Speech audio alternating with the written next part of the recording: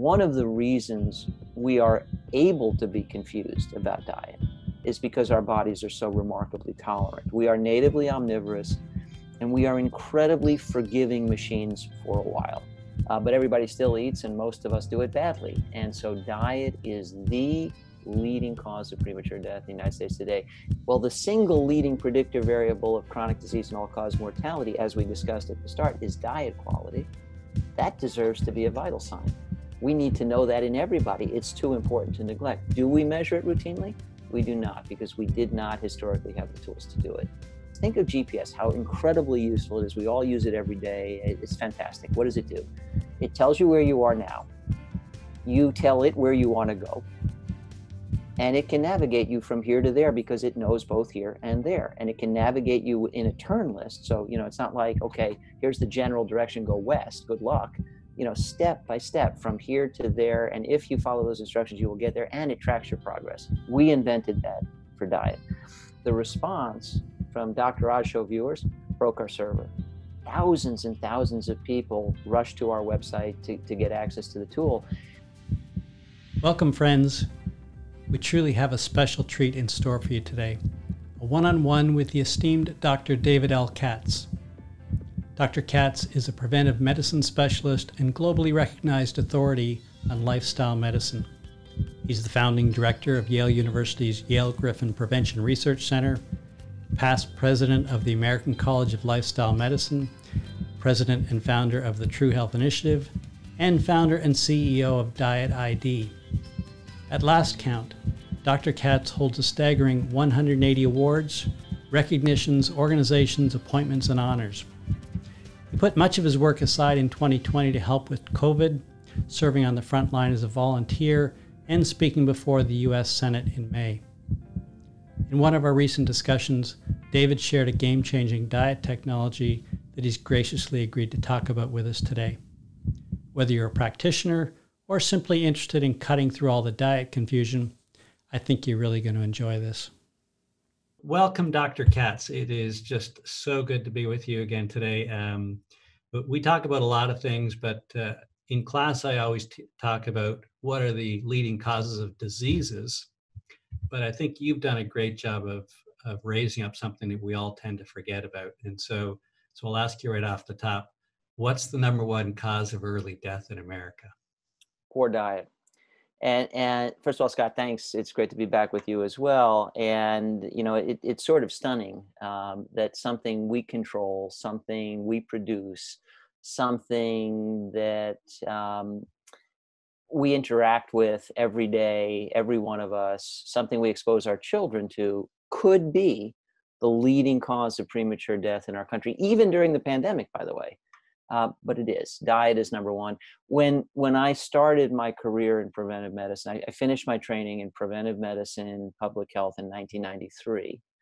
And that was the year the paper came out in the Journal of the American Medical Association that positioned diet among the top 3 causes of premature death in the country. The paper was entitled Actual Causes of Death in the United States. It was by Mike McGinnis and Bill Foege. Famous paper, I think one of the most important papers in the modern literature. Those findings have been replicated many times since. But back in 1993, so almost 3 decades ago, tobacco was number 1, diet was number 2, lack of physical activity was number 3. And those 3 factors together, but by themselves, accounted for 80% of the premature deaths that occur in this country every year. It's incredible. 80% of the premature deaths in chronic disease would go away if we just fixed what we were doing badly with our feet, our forks, and our fingers. Feet, forks, and fingers, master levers of medical destiny. Flash forward to the current era, and we've obviously had strides reducing tobacco exposure in the United States. It's still way too high, but it's much better than it was 3 decades ago. But everybody still eats, and most of us do it badly. And so diet is the leading cause of premature death in the United States today. And a good place to get more information about that is an op-ed that was in the New York Times August 26th of last year, 2019, entitled "Our Food is Killing Too Many of Us." It was by Dariush Mozaffarian, Dean of Nutrition at Tufts, and Dan Glickman, former Secretary of Agriculture of the United States, and they cite the primary literature establishing poor diet quality as the #1 cause of chronic disease and premature death. And then they go on to talk about what we ought to do to fix it. And I imagine we'll do the same. Yeah, for sure. Thank you. Um, you with your colleagues, and I'm sure I know mine, we all have been talking about the issues with diet and how it relates to disease for a long time. And as we look in, we're here in 2020, and while it's, as difficult it is, COVID is teaching us a lot of things, and I think it hopefully is creating some new opportunities. But I think what many of us would suggest is that it's really, this has been building for about the last 50 years or so, and in terms of an underlying issue that no one really wanted to recognize, and COVID really has just pulled the trigger on that. Is that fair to say, do you think?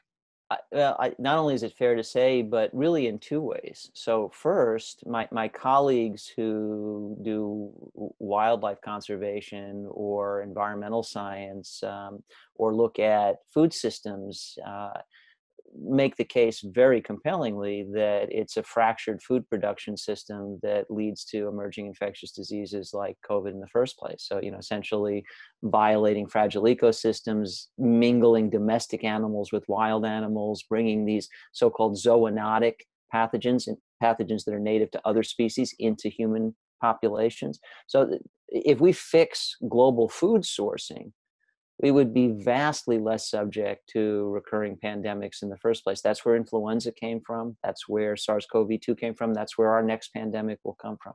So, in one sense, it pulled the trigger at the very origin of the pandemic because it's food sourcing that caused this pandemic.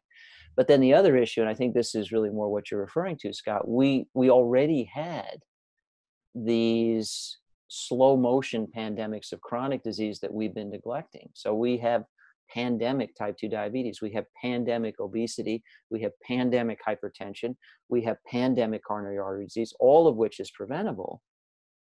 And all of that represents a chronic liability. Yeah, those siphon years from lives and life from years all the time, but they do it in slow motion. I can't warn you about getting type 2 diabetes in 5 minutes or next week. You get it over years and decades. And so, everybody's pretty blasé about it. Coronary disease develops over years and decades. Cancer develops over years and decades. People don't want to get that stuff, but that stuff does not trigger the fight or flight response. COVID does. COVID basically took all of those chronic liabilities and set them on fire. Basically said, no, they're acute liabilities now. If you have obesity, you are at greater risk of getting severely ill with this infection and dying from it.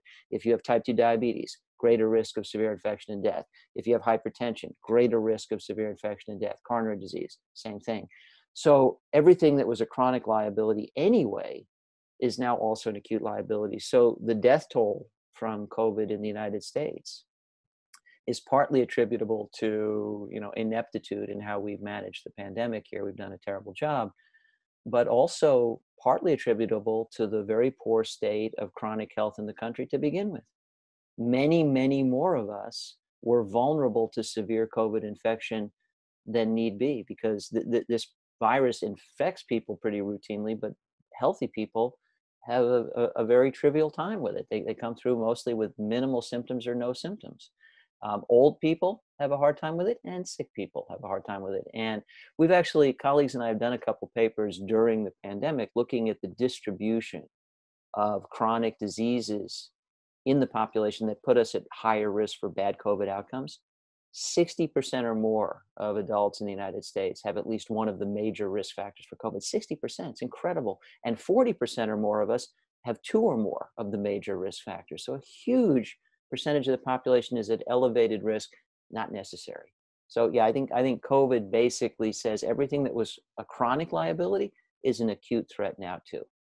Yeah, and so the one thing is we talk about that. I did a little bit of research into how are our oldest folks really around the world doing, ones we know as the blue zones, who have always kind of been the champions of sustained health, right? And low incidence of, or at least deferred incidence of chronic disease. They have, I wouldn't say sailed through, but relative to much younger communities, they have been largely untouched, which to me would be a very clear message of this is clearly manageable and we could be addressing this far differently on an individual basis as well. I read that, I shared that, and I thank you for answering the question. I didn't answer the question, but I thought to ask it in the early going because, for example, when we were waiting for COVID to hit us in the United States, but looking aghast at what was happening in northern Italy, it was pretty clear that this was devastating for people over 70 and 80. And it was devastating for people with severe chronic disease, which is less common in Italy than here, but not exactly rare. But I wondered, gee, I wonder how this would play out in the blue zones where 80 is like 60 everywhere else, and where you have to be 100 to be like an 80-year-old elsewhere in the world. So I wonder if in the blue zones the cut point for severe COVID infection isn't 80, it's 95 or 100 or 102. So I thought to ask the question, but I didn't have the answer. I appreciate that you pulled together the answer, and it's pretty much what I expected. So sure, old age puts you at risk because generally old people in our society are sick. There are very few people in our society, a vanishingly small percentage of the population, who are over 80 and in robust good health. And very few who are over 70 in robust good health. I mean, if 60% of all adults have one or more major chronic disease, and if our risk for chronic disease goes up as we age, you quickly get into the realm of a rounding error for the number of people over 80 who are free of major chronic disease. So here in the US, in northern Italy, and much of the world, being old generally means being sick and frail, but not so in the blue zones, where again, until your health starts to look like a typical 80-year-old elsewhere in the world, you need to be 105. And your answer was exactly what I was expecting to see. So yeah, age, we're mortal. We all die. Even blue zonians eventually die. They just do it better and they do it later. So age will always be a risk factor for severe infection because our immune system weakens as we age. But at what point you cross the line into the realm of real vulnerability varies with your native health. And in the blue zones, it clearly doesn't happen at 70, and it doesn't seem to happen at 80, and it may not happen until 100. So how would you get to live that lifestyle? And it really says in any of the work I do is I kind of figure I could get almost any reasonable, healthy 50-year-old to 90 without doing anything clever at all, right? Because our work in genetics says really up until 95, genetics has very little to do with it. So we kind of say diet is really the number one cause of early death. Then it begs the question, well, what diet? Right. So I've heard you talk about this. So I'll just say, what's the best diet? So I've wrestled with this more than most people through multiple editions of a nutrition textbook. We're working our way through the 4th edition of Nutrition in Clinical Practice right now, through many of my other books, and a review article commissioned by Annual Review of Public Health in 2014. Can we say what diet is best for health? So I've made identifying best diet a career-long crusade before I ever turned it into a business. And the answer is, the basic theme is perfectly clear. Michael Pollan characterized it in 7 words: eat food, not too much, mostly plants. That's pretty darn good. And that's the reason why, everybody remembers it and repeats it. But if you expand that, the basic theme of optimal eating for Homo sapiens is real food direct from nature. So not highly processed glow-in-the-dark Frankenfood or so-called ultra-processed food on the Nova scale. We eat way too much of that. And by the way, I think it's worth noting, Scott, one of the reasons we are able to be confused about diet is because our bodies are so remarkably tolerant. We are natively omnivorous, and we are incredibly forgiving machines for a while. So, if you're a giant panda, you have to eat bamboo. If you are a koala bear, you have to eat eucalyptus leaves. You have a very narrow adaptation range. We Homo sapiens have this remarkably broad adaptation range where you can put damn near anything in the tank and run for a while. I mean, think of a machine where you could throw anything in the tank and it would run. I mean, how incredible that would be. So you have a car, you put gasoline, it'll go. You put marshmallows, it'll go. You put cheese puffs, it'll go. I mean, it's incredible. We are that incredible. We really are. But it takes a toll. And the toll is a massive, unnecessary burden of chronic disease and premature death. But the toll happens in slow motion. You can run on marshmallows for a while. You can run on jelly beans for a while. You can run on Coca-Cola and cheese doodles. So That's why people are confused, because, hey, I ate cheese doodles today and nothing but cheese doodles and I'm still fine. I'm still standing. Well, yeah, for a while. But if what we're talking about is the value proposition of more years in life, more life in years, the combination of longevity and vitality, resistance to all those chronic diseases that prey on people. The optimal diet for that is real food, not too much, mostly plants, a diet that is mostly made up of minimally or unprocessed fruits, vegetables, legumes, whole grains, nuts and seeds, plain water when thirsty. And then in addition to that, less of anything else. Can you append fish to that? Sure. Then it's an optimal pescatarian diet. Can you append some meat and poultry and fish and dairy and eggs to that? Sure. Then it's an optimal flexitarian diet. Can you append a little bit of meat, a bit more fish, maybe a little bit of poultry, a little bit of fermented dairy and occasional eggs, plus some wine to that? Sure. Then it's a Mediterranean diet. Can you do that diet higher or lower in fat? Absolutely. It could be Asian style and low in fat, or Loma Linda style, or it could be Mediterranean style with a lot of extra virgin olive oil and high in fat. Good either way. Could it be higher or lower in carbohydrate? Sure. Can it be any one of many ethnic variants from all around the world? Absolutely, yes. The basic theme is perfectly clear. A wide variety of fruits and vegetables, whole grains, beans, lentils, nuts and seeds, plain water, preferentially when thirsty. Get that right, and you're fine. And then everything else around that makes a lesser contribution. It can be vegan, it can be vegetarian, it can be flexitarian, it can be more of a mixed diet. The theme is clear. When we get into the realm of, is there just one decisively best diet? In general, I'm obligated to say for human health, no. We really don't know whether an optimal vegan diet is better or worse for long-term health outcomes than an optimal Mediterranean diet or an optimal pescatarian diet. I would quickly append, though, Scott, there are three things I care about. I care about human health. I'm a physician for that reason. I care about the fate of the planet because I live here, and so do my children, and so does everybody I know, and I don't have another planet to call home, so I care about Earth. And I care about other creatures. I have dogs who are my best friends. There's one right behind me on my chair. I care about my horse, Troubadour. In general, I think biodiversity on this planet is its greatest treasure. So I care about how we treat our fellow creatures. If you look through those three windows, those three lenses, human health outcomes, impacts on the planet, and how we treat our fellow creatures, a plant-exclusive diet wins. So there's a strong argument for the vegan variants, whole food plant-based variants, on the theme of optimal eating, if you want to address not just human health, but human health, planetary health, and our fellow creatures. But again, a Mediterranean diet, which is in that general direction without going all the way, is also really, really good. So the theme is clear. There is no one obvious variant that is the decisive winner.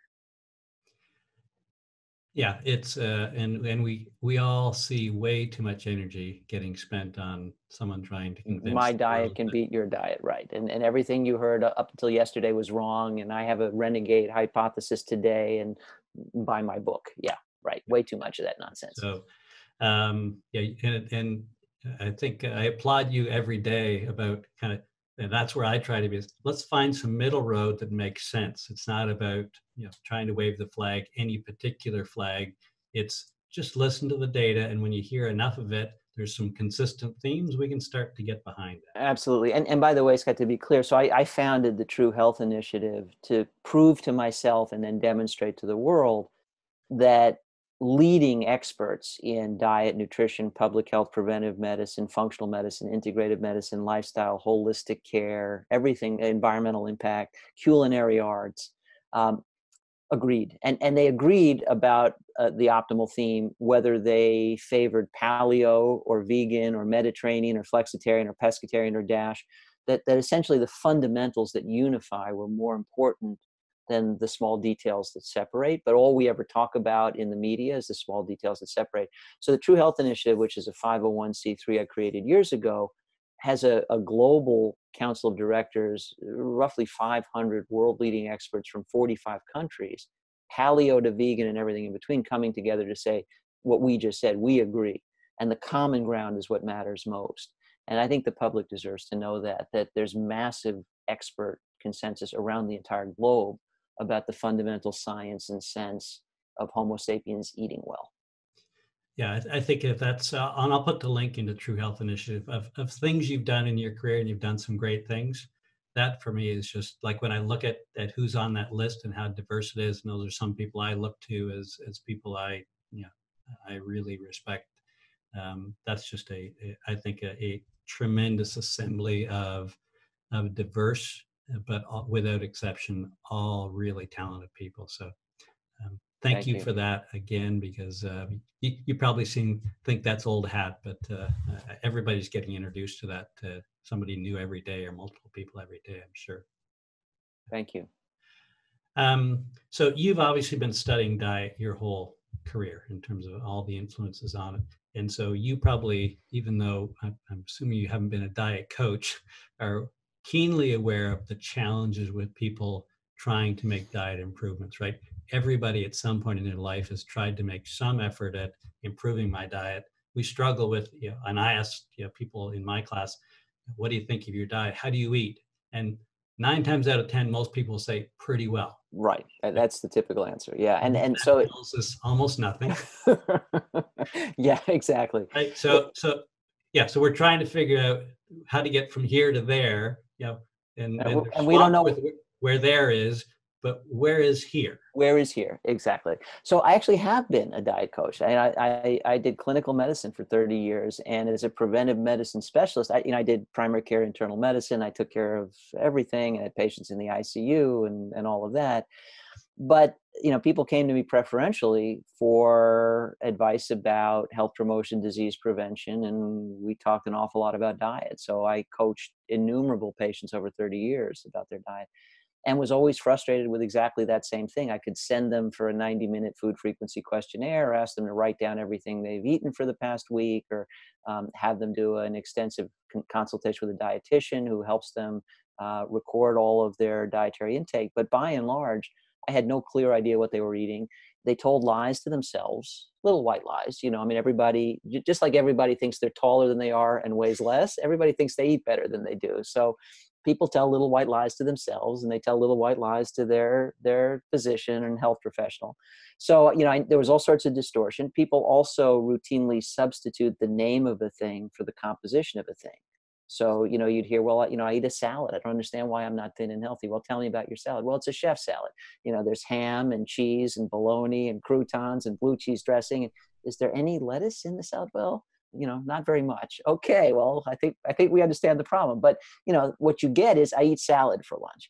So yes, absolutely, huge problem. So we don't tend to know where people are starting. We don't know where here is. And that's been a rate limiting problem for me as a clinician, a rate limiting problem for me as a nutrition researcher, a rate limiting problem for me as I consult to industry, and a real frustration for many years. There's an expression, Scott, from the world of business we all know: we don't tend to manage what we don't reliably measure. And it's certainly true in medicine. And in fact, in medicine, we epitomize that with vital signs.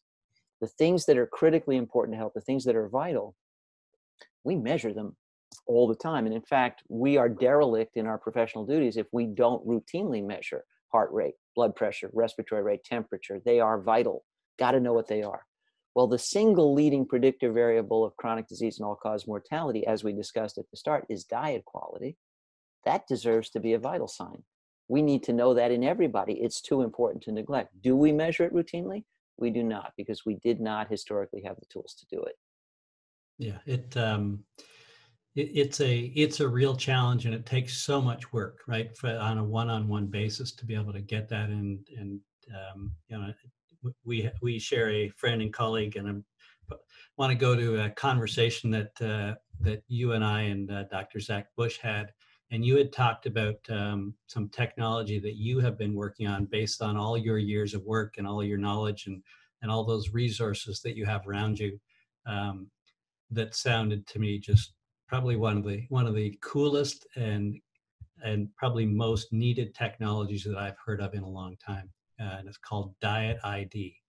So tell me a little bit about what this is, because I think it gets to the here and the there thing in a way that really no one has ever thought of before. It does. Yeah. Thank you for the kind intro to it. And so, after doing my preventive medicine residency at Yale, I stuck there and played various roles on the faculty and directing the Prevention Research Center for the better part of 30 years. I left Yale and academia after nearly 30 years to found Diet ID because I thought it was that important. So, in brief, we have reinvented dietary assessment for the digital age. Um, and we did that by taking a completely new and formerly unimagined approach to dietary assessment. If I'm trying to figure out what you eat, where is here, so I can figure out where there is, and essentially do what GPS does. Think of GPS, how incredibly useful it is. We all use it every day. It's fantastic. What does it do? It tells you where you are now. You tell it where you want to go. And it can navigate you from here to there because it knows both here and there. And it can navigate you in a turn list. So, it's not like, okay, here's the general direction, go west, good luck. Step by step from here to there. And if you follow those instructions, you will get there, and it tracks your progress. Am I going fast? Am I going slow? If I hit a traffic snarl, do I need to reroute? All of that. We invented that for diet. And in order to do that, it has to be pretty much as easy as GPS. I mean, imagine if for your GPS to know where you were, you had to fill out a lengthy questionnaire describing what it looks like around you, and then it tried to guess where you were. It would be horrible. It doesn't do that. It finds you. We do that with Diet ID. So rather than you describing, well, I ate this many servings of pasta over the past 6 months and had this kind of sauce and this much sauce, and I ate it this many times a week, and gee, let me try to remember what I had for breakfast every day, and let me try to remember what I snacked on every day and how often and how much. You'll get all of that wrong. Humans are absolutely terrible at that kind of recollection. We reverse engineered it. We said we have vast amounts of information about what people in the real world are eating.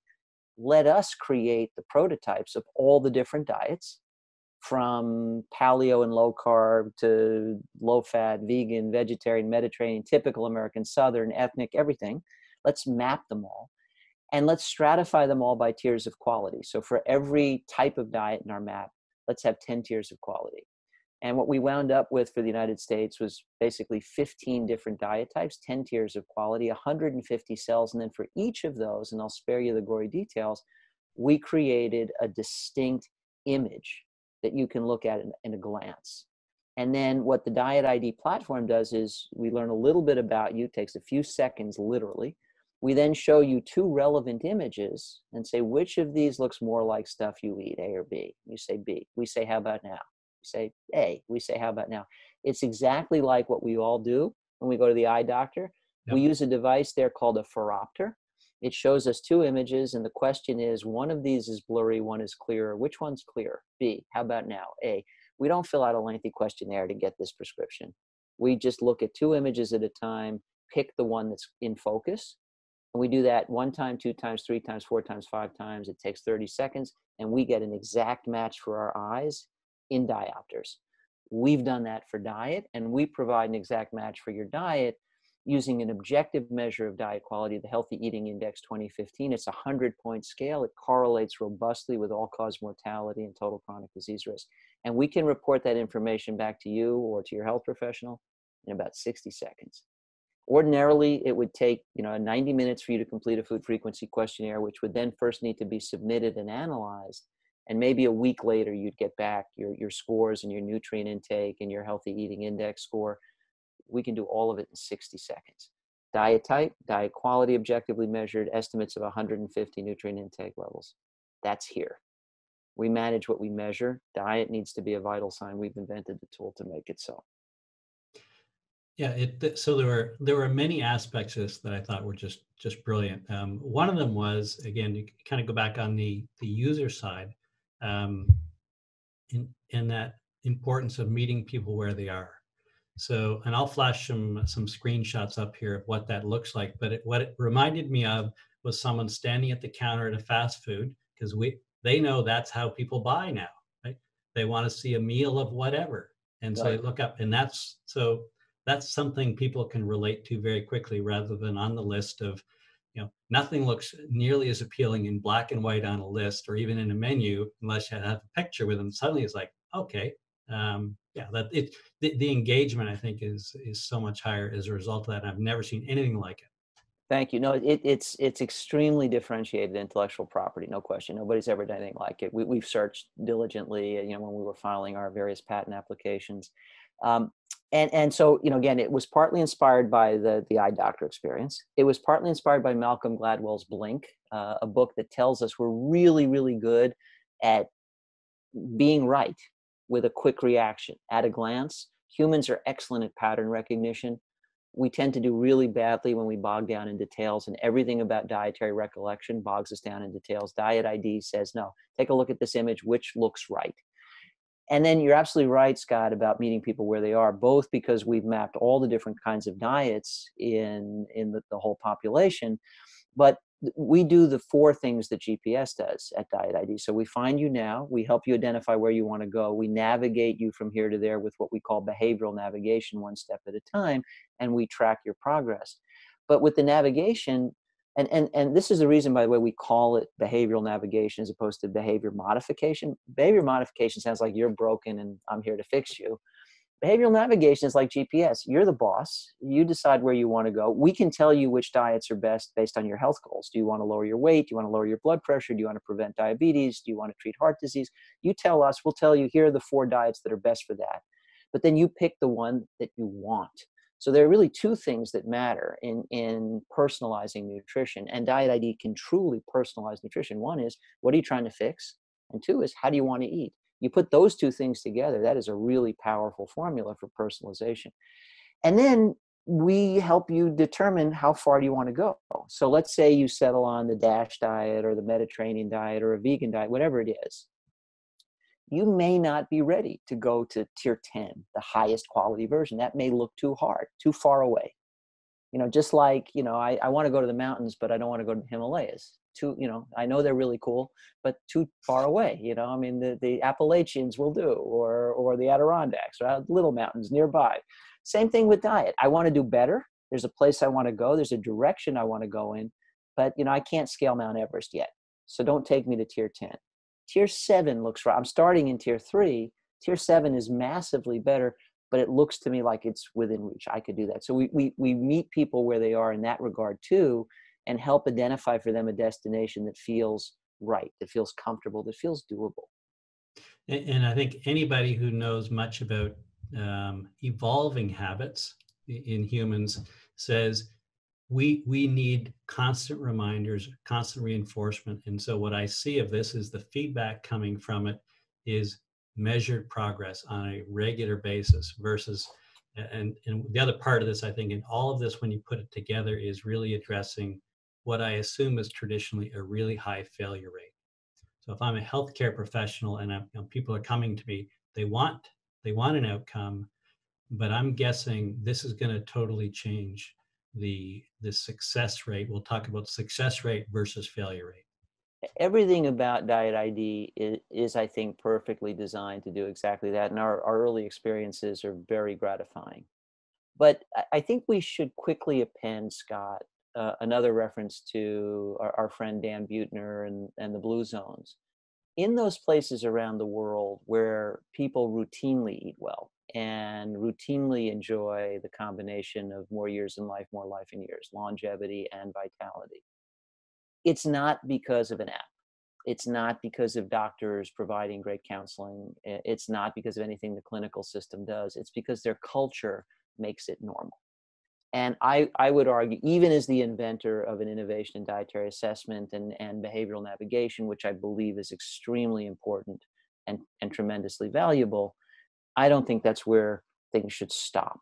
I think ultimately it's a problem that America runs on Dunkin'. It's a problem that multicolored marshmallows are considered a part of a child's complete breakfast in this country. It's a problem that the national hydration beverage is Coke or Pepsi. Those are problems. And it's a problem that we need a NOVA scale to tell us about ultra-processed Frankenfood because there's so much of it around. All of that's a problem. So I think Diet ID should be the place where we get a handle on where are we now, where should we be, how big is the divide, and let's help individuals get here from there. But what I would really like to see ultimately is a cultural revolution. There's no reason why we can't all be Blue Zones, but we've got a long way to go. And I argued when I was president of the American College of Lifestyle Medicine, lifestyle is the best medicine. If we think about a spoon to make the medicine go down, Lord knows it's not a spoonful of sugar. We don't need more of those. It's culture. Culture is the big spoon. Clinics can do so much, but the big spoon is culture. On the other hand, with a tool like Diet ID, we can disseminate this into our culture. So everybody has access to this empowering assessment. They know what their diet is. They can compare it to what they want it to be, and they can start moving that direction. So yes, we're definitely a big part of the ultimate success we want to achieve. But I'm advocating for a cultural revolution. Food should be nourishing. The idea that we can talk about junk food is oxymoronic, give or take the oxy. Junk is not food. Food is not junk. Our culture needs to reject that notion. Yeah, I think, well, we've seen probably over the last 18 months, finally some of the big medical organizations coming out with some statements that they've been pressured to for some time, but the pressure against saying anything. If you talk to any of the physicians in our circles, they all kind of are all in agreement, but yet you hear the statement coming out, where they talk about AMA, the American Heart Right. Association. It's kind of like, who put that out? Well, in fact, you can just go to the conferences. The American Heart Association is likely to serve bacon, eggs, and donuts and Danish for breakfast. I mean, they got basically, all the world's leading experts in cardiovascular medicine lined up to get their bacon and donuts. It's absurd. So yeah, I mean, the divide between what we know and what we do about it has been huge. But as you say, that's changing. So, just recently, there was a position statement in Circulation, one of the more prestigious medical journals, by a standing committee of the American Heart Association, saying that diet is the leading predictor of all-cause mortality. It's the leading predictor of cardiovascular outcomes. It should be captured in every clinical encounter, stored in every electronic health record, and we need tools that can do it. And we promptly met with the head of that committee to say we have that tool. You're right, the world needs the tool, and we have the tool. And that's our ambition. We want to make diet a vital sign. We offer a means by which diet could absolutely be captured as universally as blood pressure. Who all can be clients of Diet ID software? We are what's called a B2B company. So we license to business entities or organizations, health systems, health coaches, clinical practices. Individual practitioners can be our clients, but we don't license directly to the consumer. We're not in the App Store. And that's for one very important reason. The diet space is massively cluttered. We're really different, but if you are one of thousands and thousands of diet apps in the App Store, the average consumer is going to have a very hard time knowing that you're different. It's very easy when we talk to health professionals to explain in just a few minutes how radically different we are.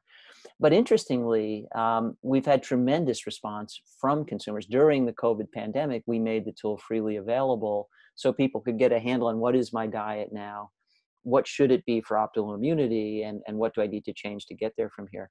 And I actually had the opportunity to mention this briefly on the show of my friend Mehmet Oz. So I went on the Dr. Oz show to talk about a few things related to nutrition and COVID. And at the end, he asked me, so, I know you're involved with this innovation Diet ID, tell us about it. So I did and said, and we're offering this free platform. The response from Dr. Oz show viewers broke our server.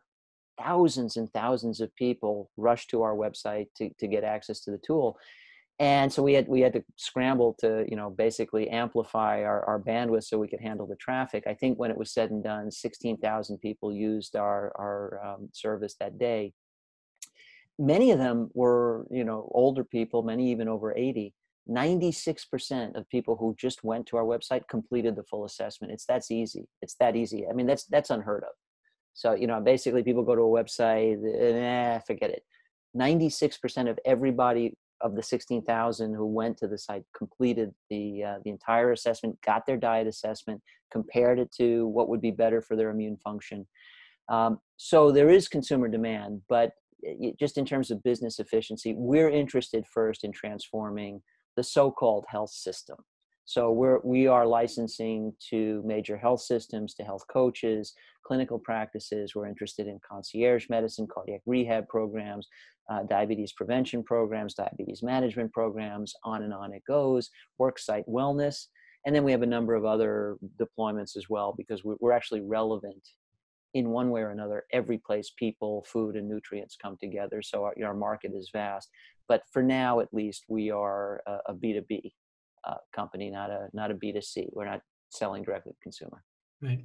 How about for large or medium or large companies? Is that something you're set up to? Absolutely. Yeah. No. Nice. We've already deployed to over 40 clients, varying in size from small to medium to very large. And a number of those deployments are worksite wellness. So essentially, any given business that has a significant number of employees that are subject to the slings and arrows of outrageous epidemiologic misfortune living in the modern world: obesity, diabetes, hypertension, coronary disease, etc. So we are relevant there. We're relevant to the individual employees because we help them transform their health in ways they want, but we're highly relevant to the employer because we're extremely inexpensive. And we are an incredibly economical means for them to address these chronic disease risks related to diet and potentially save a ton of money, because obviously a huge cost center for every employer is the healthcare costs of their workforce.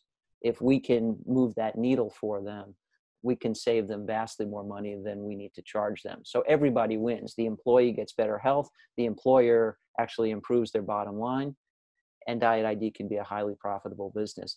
We estimated, by the way, Scott, that the dietary assessment business in the United States as it exists today, using really bad tools that everybody hates, is about $1.7 billion a year. And we've estimated that it costs on average about $80 to complete a dietary assessment. And that doesn't take into account your time. So if you spend 90 minutes filling out a food frequency questionnaire, or you spend a week completing a food journal, we don't count your time as valuable at all. That's totally discounted. I don't think that's right, but that's how it's done. We only count the time of a health professional analyzing what you submit. And we estimate that costs on average $80. Diet ID can do a better job for 2 orders of magnitude less. I mean, and massively less time. And so it really is transformational. Yeah. Well, I don't think you could have timed it better. Yeah. Well, the one thing that wasn't great about the timing is we started licensing this, selling it, just as the pandemic hit. And actually, surprisingly, in some ways, we've continued to do brisk sales during the pandemic, but there was a disruption because, we were near to closure with some large health systems, and then COVID hit, and, the people we were talking to who were due to sign contracts said, sorry, we've been diverted. We're spending all our time devising our COVID response policy, and it introduced a delay of months. So other than the pandemic, in general, the timing was perfect. The pandemic, was not terrific timing, but, we're navigating through these choppy waters. Yeah, well, that's good. I have the same thing in terms of video education and things. This has been my world in terms of video conferencing for years, since its earliest days. Yeah, it's good to see everybody else getting there. That's right. You have a lot of company. It will make our life easier. Right. Right. Well, that's great, David. I just, I really thank you. This was a great opportunity to get a better hands-on feel for it. It is just so exciting to see this happening. And I couldn't think of anyone I would want directing it than you. Well, that's very kind. We're really excited about it too. We believe passionately that diet should be a vital sign. If we can play a meaningful role in making it so, we'll be deeply gratified. So I appreciate that very much, Scott, and this opportunity to talk about that and other things. And for anybody wanting to know more specifically about Diet ID, it's easy. Visit dietid.com. And if you want more information, there are instructions there about who to contact, and we'll be happy to help you out. So if I'm a employee at a company, or working it for a medical practitioner, what would you suggest? I'm going to go to the website to check it out. Am I better to kind of take that to my leadership, or how would you guide people? Yeah, you've got several options. So again, we're not putting the app in the App Store for you to use individually, but you could access it either through a worksite wellness deployment. So share it with the head of HR, or whoever in the food chain where you work makes those kinds of decisions. Or with your health professional, because we do license the technology to clinical practices. And an individual practitioner, so your doctor, your health coach, can have access to this. They can license it from us, and then they actually have an administrative portal that gives them detailed information, but you interact with the app and get all the information you need. So either through your health professional or your employer, either way, there's an opportunity for you to pass information along, send those people to us, and my team will take good care of them. Terrific. That sounds like a must-do right now. Well, thank you very much, David. Great to talk to you again, and about something that's truly cutting edge. That's those of us in research, we always like stuff right out on the pointy edge. So that's where you've been living your whole career too. So thank you. Thank you very much, Scott. Stay well, my friend. You too. Take care, David.